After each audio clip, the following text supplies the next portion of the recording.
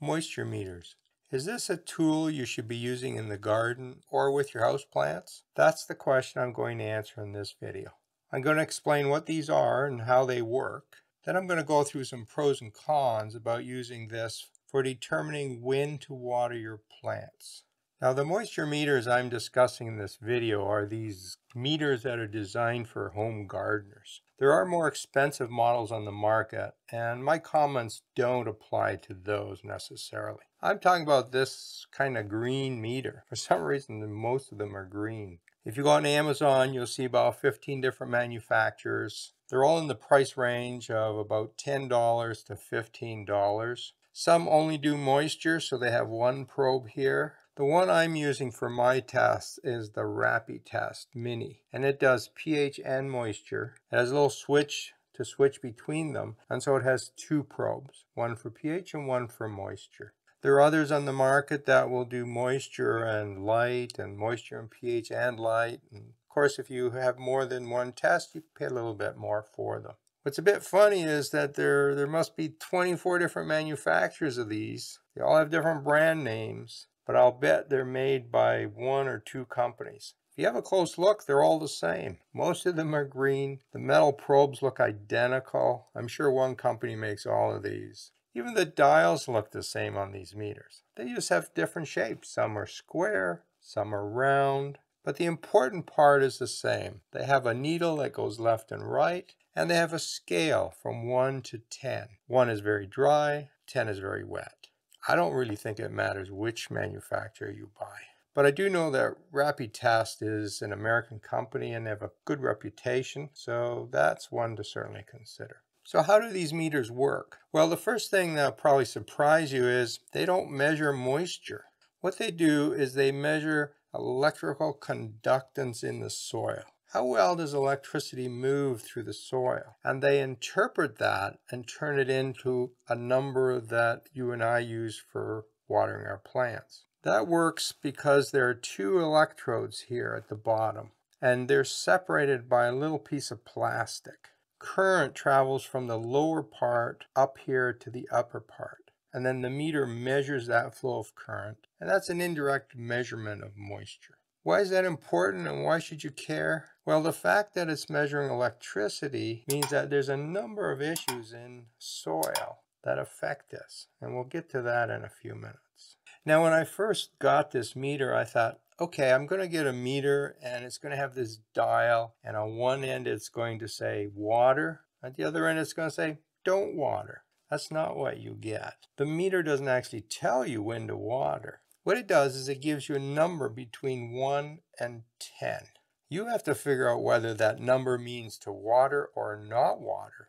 Along with the meter, you also get a table of plants. And my meter didn't have very many on here, so I went on the internet and found a list from another manufacturer, and I'm sure I can use that for this meter. But you have to look up your plant and find out what number your plant should have. So let's do an example. Let's say your plant is a number 5 plant, and then you go and you measure your soil. If the reading you get is between 6 and 10, the soil is moist enough and you shouldn't water. If it's below 5, it's time to water. If it comes out at 5, well, it's kind of iffy. Maybe you water tomorrow when it's dried a little bit more. So that's how this works, and each plant has a different number. And there's problem number 1. What if your plant isn't on the list? Then you don't know what the numbers mean and you don't know when to water. For example, I'm growing a lot of streptocarpus right now. It wasn't on anybody's list. Now, if you know a plant that's similar to that, for instance, in this case, African violets are very similar to streptocarpus. African violets were on the list, so I can assume that they have the same number. There are also a few tricks for actually taking the measurements. Remember, it's important to get current running from the tip up here. So you have to put it in the soil a fair amount. In fact, I'd recommend at least 2 inches. If it's less than that, you get a wrong reading. So it has to go in 2 inches. A lot of pots will have moisture sitting at the bottom. They have this water layer here. So don't go all the way to the bottom either because you'll get the wrong reading. You have to find a sweet spot in the middle, sort of between the 2 and 3 inch range.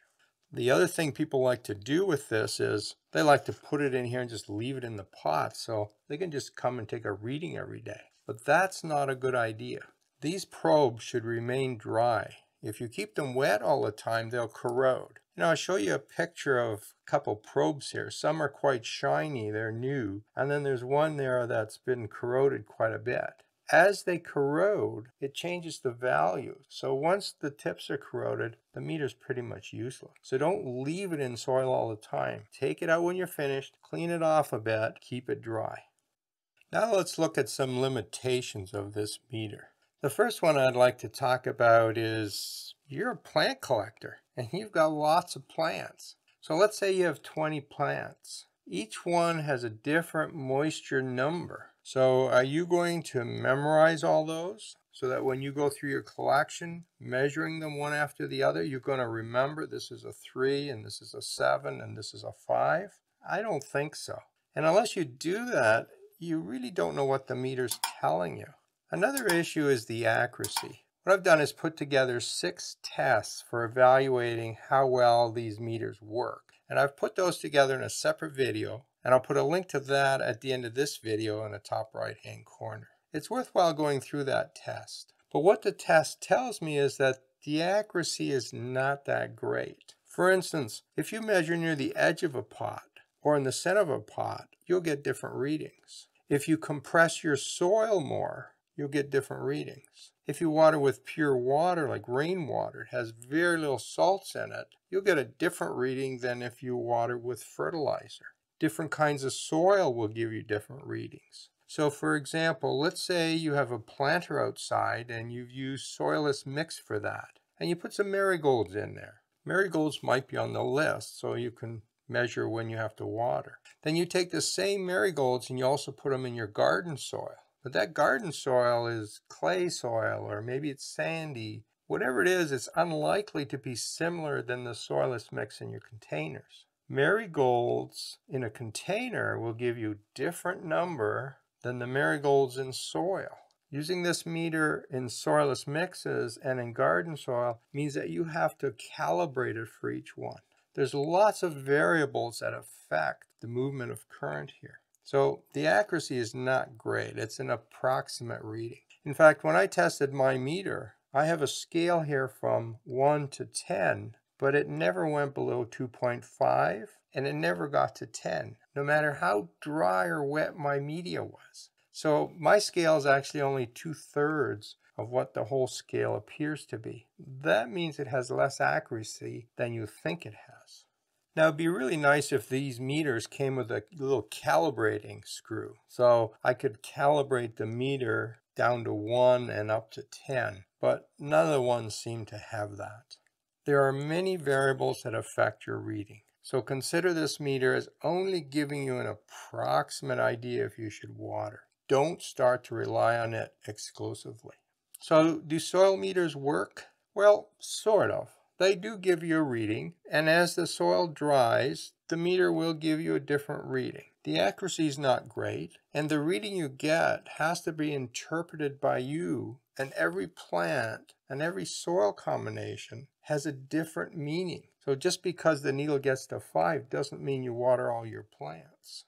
There's lots of people who get online and put a comment that goes something like this. I've been using one of these moisture meters and relying on it, and I killed my plants, either because of overwatering or underwater. I see that as a big problem. New gardeners think these are perfect and they rely on them. Now, what about the nursery industry? Do they use moisture meters? Well, they certainly wouldn't use something like this because this is just too inaccurate. But there are better moisture meters out there. They're more expensive, they're more accurate, they're more reliable. But guess what? Most nurseries don't use them because they're not accurate enough for them to grow good plants. The other thing you should know is that any experienced gardener would never think of using one of these. Once you have experience watering plants, you don't need it. And that should tell you a lot. If you want to become a good gardener, don't start relying on one of these meters. All right, so if you don't use a meter, what do you do?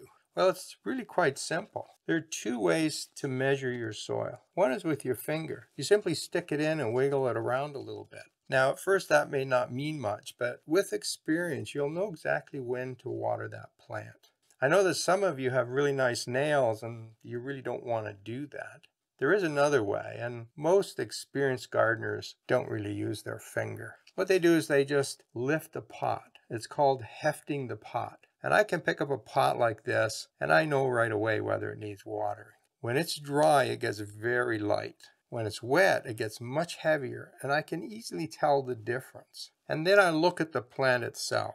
I have to understand the plant. So if this is a cactus and it's winter and I know it likes to be dry and I lift it and it's pretty light, I know I can leave it for another couple days. If it's one of those plants that don't like to dry out at all, and I lift it and it's starting to feel a little dry, I water right away. So I still adjust it for each plant a little bit, but all I have to do is pick it up. Now, personally, I use both. I'll stick my finger in here, particularly in the garden, right? It's really hard to lift the garden up. So in the garden, I tend to use my finger and just feel the soil. In the house, I usually just lift the pot a little bit. So here's my recommendation. If you want to learn how to garden, don't get one of these. And if you have it, give it away to somebody else. Learn to water based on the weight or your finger. If you're interested in the details of the tests that I use for measuring this, I'll put a link to that video in the top right-hand corner. I also have a very popular video on watering, telling you when to water, how to know how to water, and some watering myths. And I'll put a link to that video in the bottom corner. Watering your plants is not nearly as difficult as it seems. Happy gardening.